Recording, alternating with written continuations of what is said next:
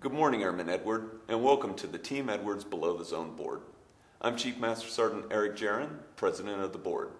Before we get started, let me introduce the other board members.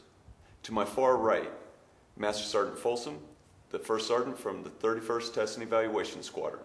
Good morning. Good morning, sir. To my immediate right, Chief Master Sergeant Dixon, the Superintendent of the 412th Maintenance Group.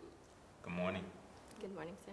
To my immediate left, Chief Master Sergeant Hollis, the Superintendent of the 95th Mission Support Group. Good morning. Good morning, sir. And to my far left, Master Sergeant Giese, the Superintendent of the 412th Test Wing. Good morning. Good morning, ma'am. I want to congratulate you on your nomination for the Below the Zone. The agenda for today's board will have 3 parts.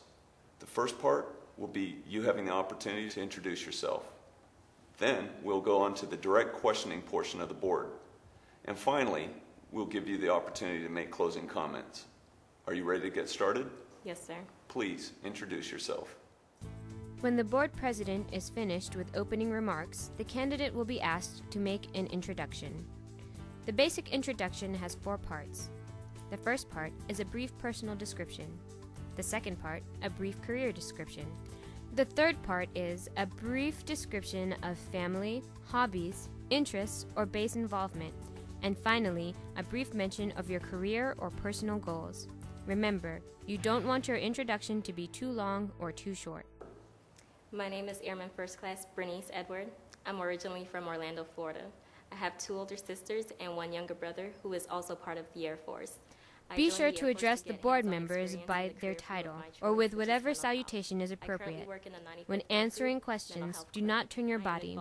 Turn your head toward the person asking the question, and then look at all of the board members when giving your answer. My career goals is for me to earn my master's degree and use it as a foundation to become a commissioned officer in the Air Force.